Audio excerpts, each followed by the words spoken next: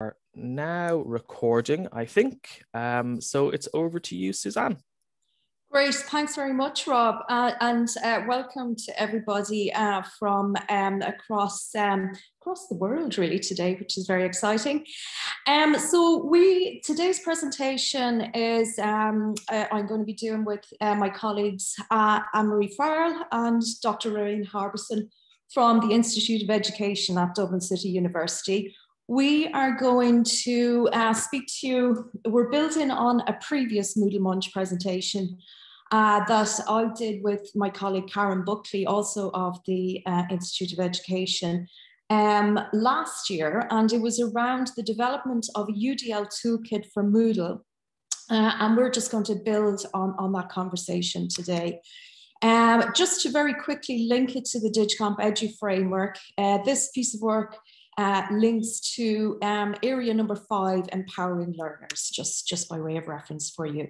Okay, so today I'm not going to rehash what we did in the presentation last year. We spoke in great detail around the development of the UDL toolkit, the process of developing the toolkit and the kind of structure of it. Today, we're going to focus more so on reflections of the application of the toolkit. And I'm going to give you a very brief reminder of the concept and process behind the toolkit.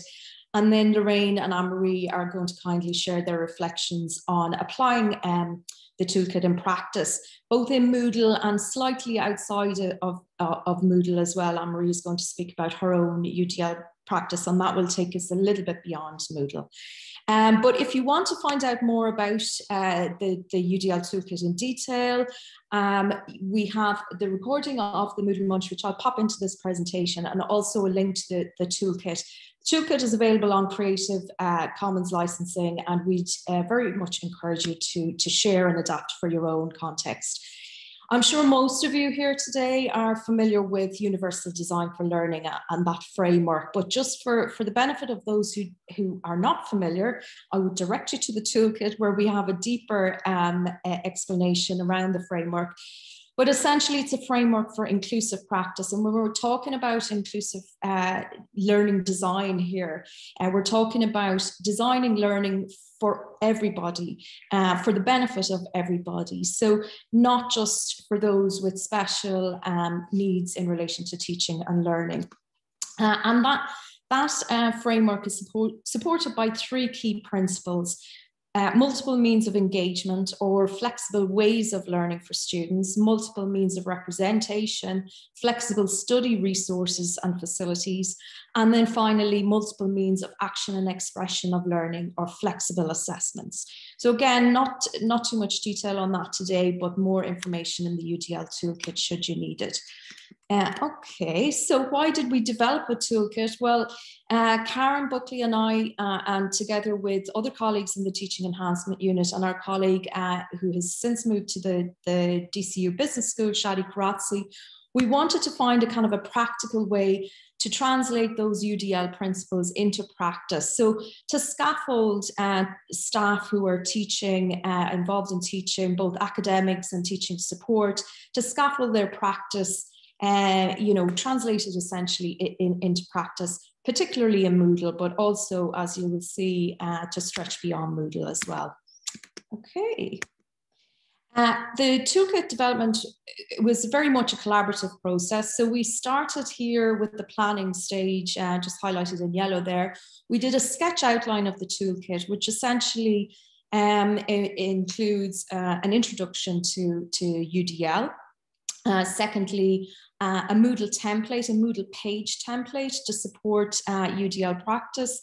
And then importantly, a checklist of UDL practice. And again, you can find out more detail in the link to the toolkit. Then we took that sketch outline of the toolkit to 2 focus groups. We got some feedback on the structure of the toolkit. We took that feedback and we revised the toolkit. And then our next stage was to actually work with staff. Lorraine and Anne-Marie worked with us back in September 2019, which seems a million years ago and only yesterday as well. to pilot the toolkit, to support them in a scaffolded session where myself and Karen offered them additional support and just discussion time, really, because Lorraine, Anne-Marie and their colleague Ellen did all the work. They were redesigning their Loop or Moodle pages. Loop is Moodle at DCU. And we offered them just kind of time to reflect and kind of answer questions around that process. So I'm going to pass over now to Lorraine firstly, and then to Anne-Marie to share their reflections. So over to you, Lorraine, and you can just direct me along the slides as well there. Okay, so as you can see, this was the starting point when both Karen and Suzanne, we sat down and we were looking at our existing learning environment. At the time, as you can see, this is what it looked like. So this is like a snapshot of the actual page. These were for B.Ed 1 first year undergraduates, and the particular module I was looking at was maths education. For me at that time, Moodle was just what I loved. I loved it from the start, but for me, it was just a lovely giant filing cabinet where I could store everything online, and from that, just make it accessible to the students, where they were maybe my lecture notes, my slides, etc. But you will notice the whole time we've been talking so far, the emphasis was on me as a teacher. And really, if we move on to the next slide, this is where the journey started. So it focused on me as a teacher, M for Moodle, M for me, to actually, this is meant to be a virtual learning environment. And if we're talking about the principles of universal design for learning, have I actually thought about how I'm actually using Moodle as a learning environment? So to begin with, as with most of our colleagues in DCU, we began to do a lot of work on just the actual design of the Moodle page to begin with. There's also like a learning design unit that would help if that were needed. But we were actually happy kind of to make a start on that. So from the outside, so when you think of multiple means of representation, you can see that, well, it does look easier to navigate. But multiple means of representation is really only one element. And what's moved to the fore more so is this idea of learner and learner engagement, and how actually can we enable students, and the word that Suzanne was using from the digital strategy was empowering students to engage fully with this learning environment. So I just want to give you a snapshot of what two elements of this learning environment looked like as a method of engagement. So moving on to the next slide. Sorry, does somebody want to come in there? No, go ahead, Lorraine, thanks. Thanks, Rob, because it's here talking in the background. No worries. So the first element was our recommended reading section, whereas before we would have had, kind of PDFs and links, etc. for the students to explore. But we went one step further, and this again was with the help of Suzanne and Karen, and I was looking at developing our own resources. So in this way, then we could design our own resources that would meet the needs of our students. And I just want to flag from the outset that this was not done alone. This was done very much in collaboration with my colleague, Mary Kingston. So we really kind of, I suppose, built on each other's strengths here. So in designing this recommended reading, we decided we would make our own book, and it was looking at teaching measures in the classroom. You can see we took text and images that would normally have been part of a PowerPoint presentation and started to rework them into a book where students could actually go chapter by chapter. And what we actually did with, and moving on to the next slide there, Suzanne, was the interactive elements. If you want to request access, you'll have to get the access there from Mary Kingston, if that's okay. No, don't worry about that. We this, unless people would like to. But what it actually is here is we decided ourselves to incorporate videos. So we made videos. This was the beauty of being able to develop our own resources from a learner's perspective. So what we did was we went into on campus and we recorded, there are unicams, or you could call micro teaching type rooms, where we would have recorded ourselves and we would have uploaded those videos as part of that book. So when the students were engaging, not only was it going to be text, but there's going to be text, there was graphics, and then there were actual video excerpts of us in action there using the resources. You know, if you want me to come back to us and share the screen, I can absolutely do that, but no worries for the moment. The next element, and we're talking about maximizing engagement, was to look at assessment. Okay, so up to now, assessment, you'd all be very aware, students can get very heads up on you know, that summative, that grade, and that's really important. But what we wanted to help the students to do was, again, back to this idea of empowering them, was to help them on that learning journey. So we wanted to take them from being where they were after just doing their Leaving Cert, they were students, to actually now we were trying to encourage them to be moving to the other side, to be teachers, and we needed them to take control of their own learning. So we wanted to develop kind of self-paced tasks for them. So at the end of every seminar, they might have some little thing to read, and again, maybe answer little questions on that. What we did was when we were exploring the Loop page, one activity we really thought we loved was this lesson format. Again, when you just read what it can empower you to do, there were so many things that just really appealed to us, like flexibility of design, learner engagement, etc. Just to let you know, that's kind of not how it worked. We wanted these experiences to be very formative, but unfortunately that actual lesson activity meant that when the students would do an answer, at the very end, they could go back and review their answers that they had written. But once they kind of pressed that submit button, that was it, it was gone. So what I've posted up here was, panic from students. Lorraine, I thought I have it done, but I don't know if I have it done. When I go in, it looks like I have to do this again. And students redoing this and redoing and redoing the same exercises. We even were trying to work with a grade book, even though at the end it comes up, congratulations, you finished your lesson. That's lovely. There was another thing underneath, and we just could not get rid of it. It was, first of all, it was, you got, say, 0 out of 3 questions correct if we had 3 questions. We were able to change that. You got 0 out of 0 questions. We even got on to Henry Langton there. Henry came in, at which stage he tried to play with this, and the best we could get was, these assessments will not be added to your final grade. So as you can see, what we thought was going to be this wonderful new addition to our Loop page ended up not really the way we wanted it to be. So that brings us to where we did come to, and this is the next slide there, Suzanne, and be glad to know my last one. We ended up having to go back to the quiz format.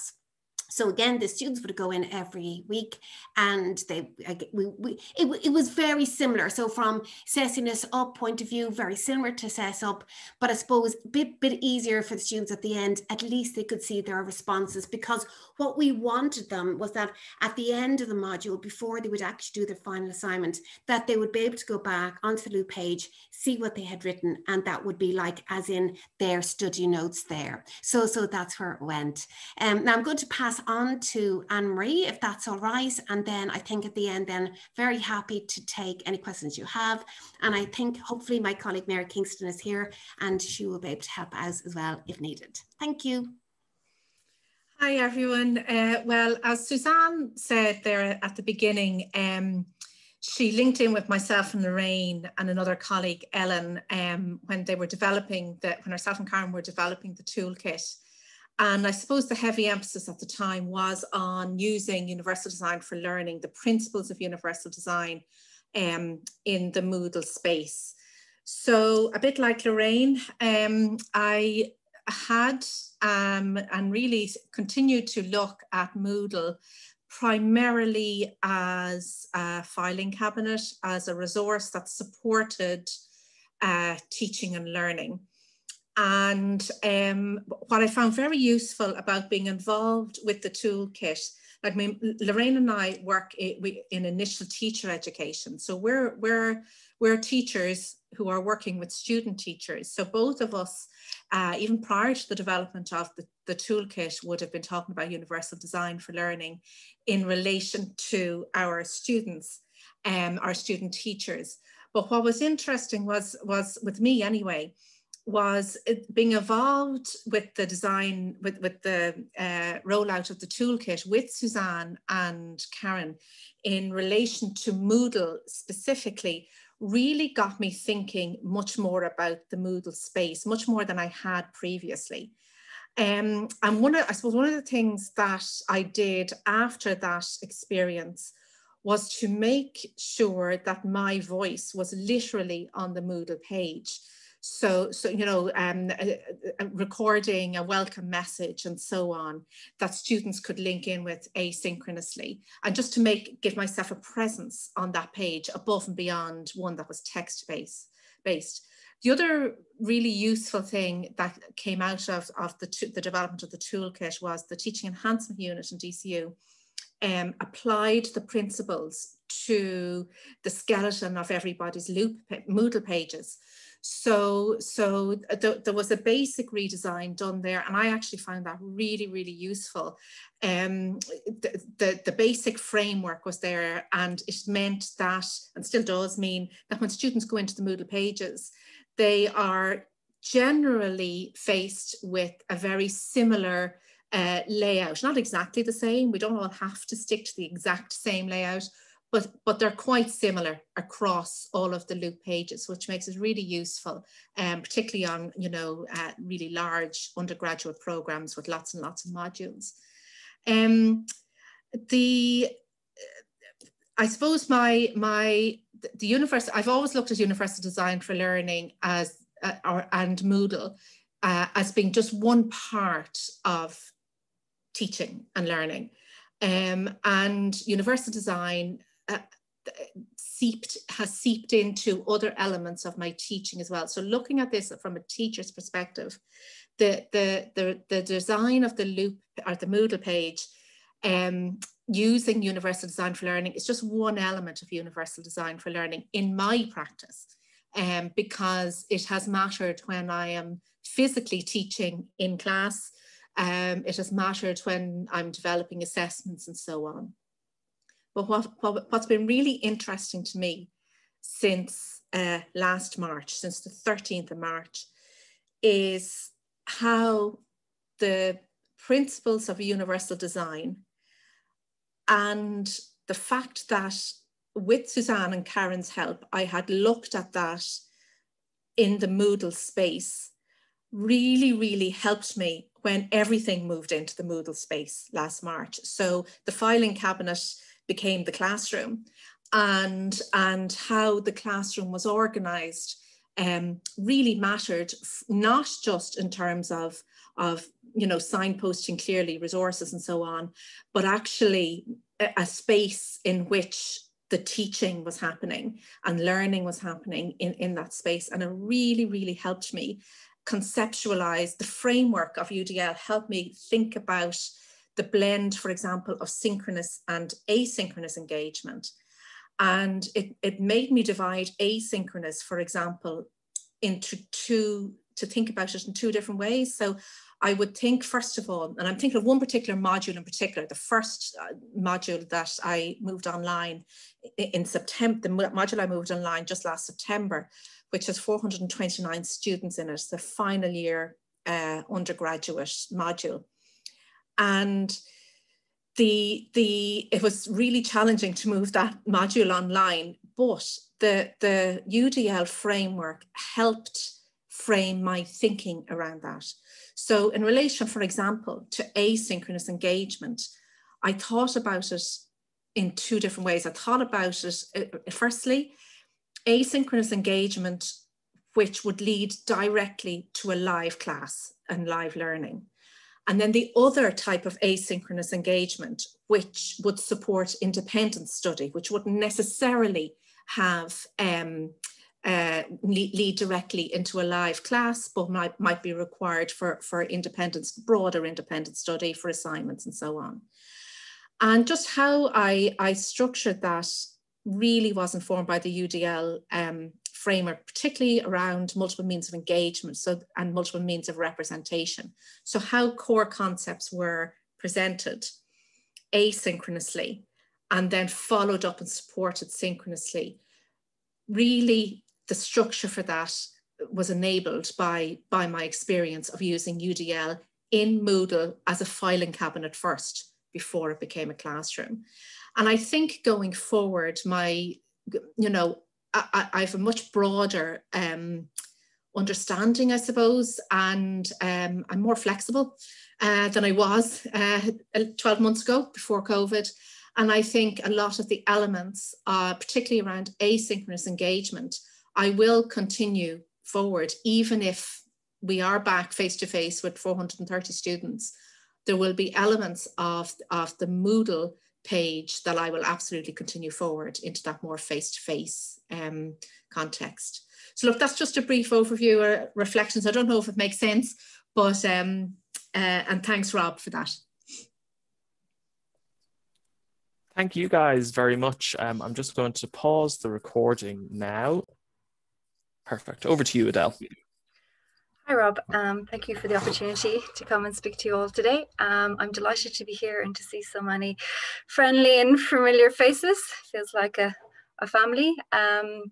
So my name is Udal Gavin and I'm the Technology Enhanced Learning Coordinator, or TEL Coordinator at Mayo Sligo Leitrim ETB.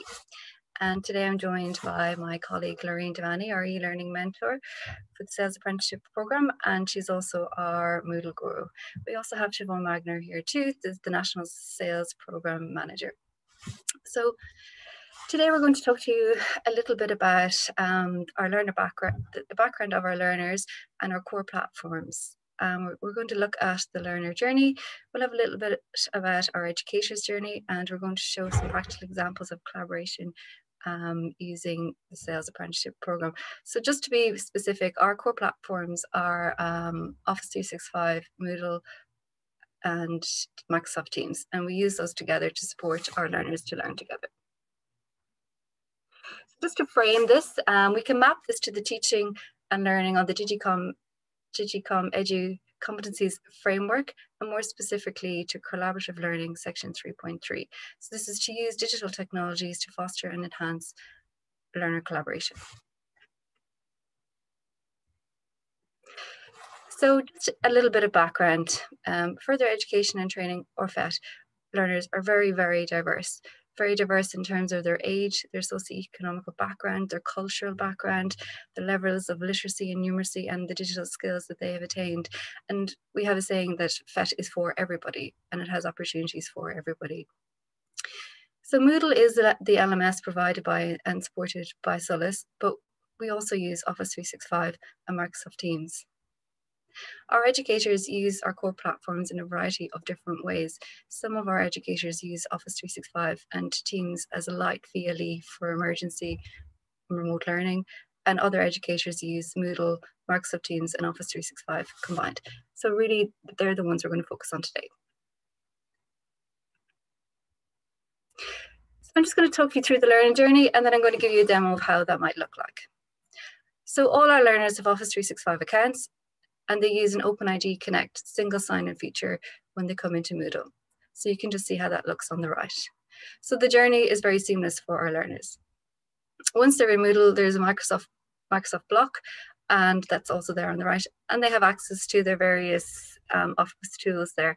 They can use email, they can get into Teams, or whatever they need. So we also encourage our learners to sync their calendars so that all of their online classes appear in their calendar.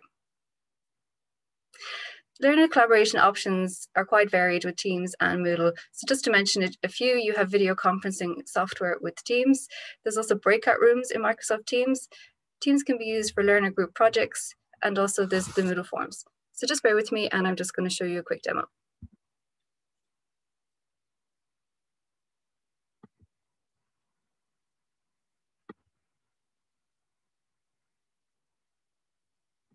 In this video, I demo how our learners use Moodle with Teams. All learners can sign into Moodle using their Office 365 username and password using the OpenID Connect button. Rob, can I just confirm that everybody can hear that? Okay, thank you. All good. So in this case, our learner is TEL support.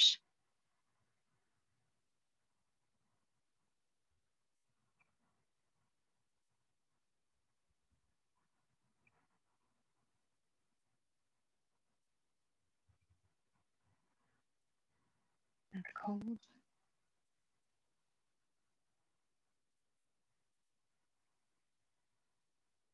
Okay, so I'm brought directly to my graphic design Moodle site.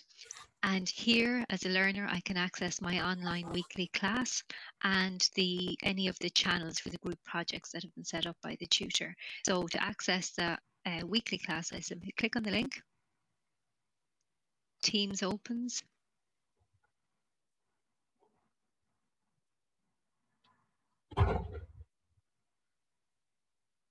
Okay, so I can see the corresponding team in Teams for graphic design class.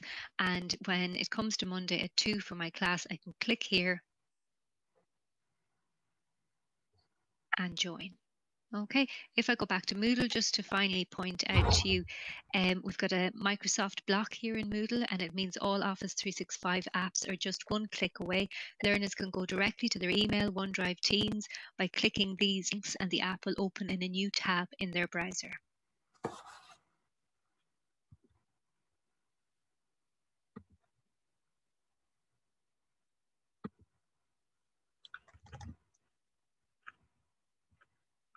So I'm just going to talk you through the educator's journey, and then we're going to have another quick demo. So for the educator, a course or a module is set up in Moodle, and from here, a team is automatically set up.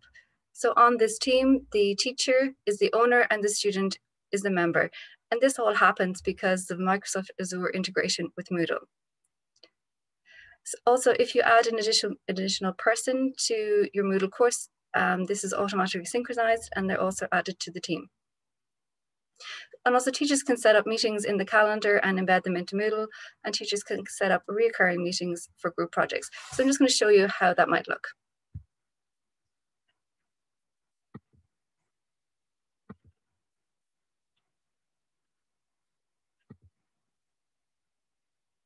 In this video, I demo one way you can use Moodle with Teams to schedule weekly classes and group project work. As with all technology, there are alternative ways you can do this.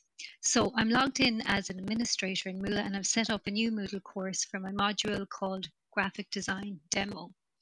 You can see here I've enrolled myself as a teacher and TEL support as a student. Both of these profiles are linked to Office 365 accounts.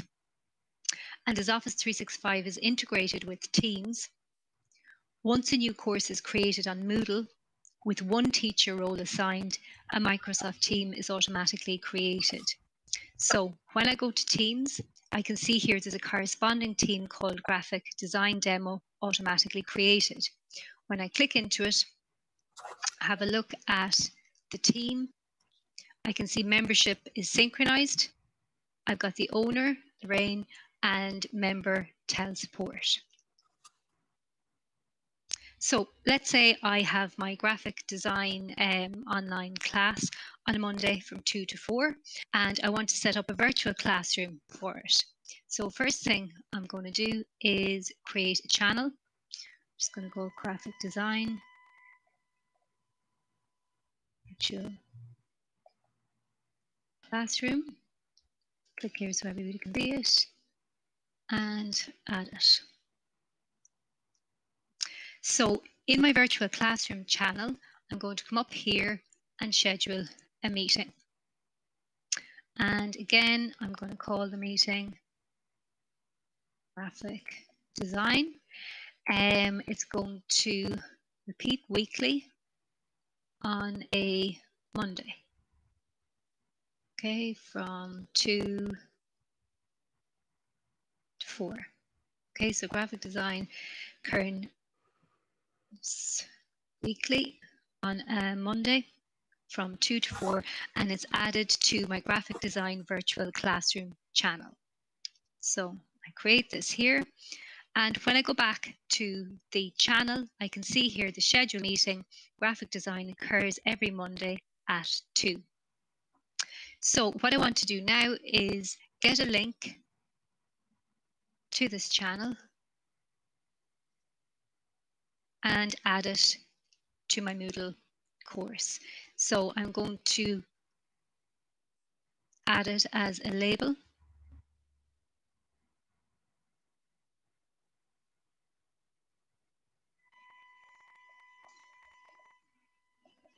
weekly class and add the hyperlink to the channel.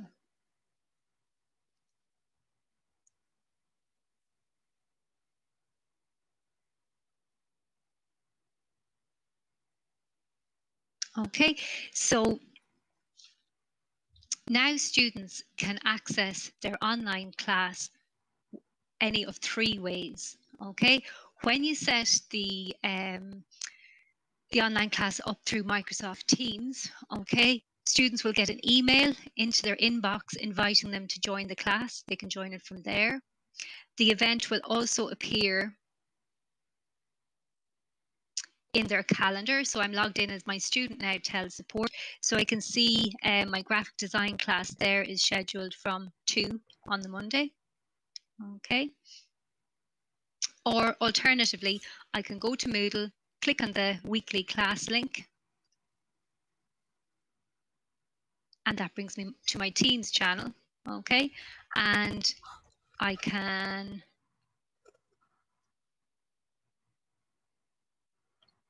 join my class from here either. Okay. So, close out of this. Similarly, you can set up recurring meetings and channels to facilitate group work. For example, at this module, students are divided into 4 groups to complete projects. So I would first of all create a channel for each group. So I might call it meeting room A, another channel meeting room B, C and D. Add a recurring meeting to each channel, just like I did this one here, okay? And then create a link to Moodle from the channel, just like I did with this channel here. And once you set up the meeting rooms, you can reuse them for all project work by changing the students you assign to each meeting room for each project.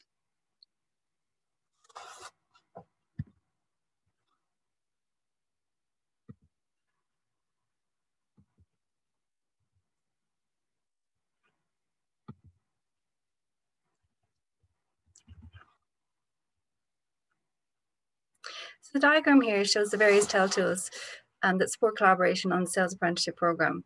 The integration of Moodle and Office 365 is really the backbone of this program, and it ensures that the collaboration is seamless between the workplace and the education provider. It also allows everybody to benefit from the best features of each product. So I'd just like to say thank you all for your attention this afternoon, and a special thank you to my colleagues whose work I'm showcasing here today. So I'll open the floor to questions. Thank you very much, Adele.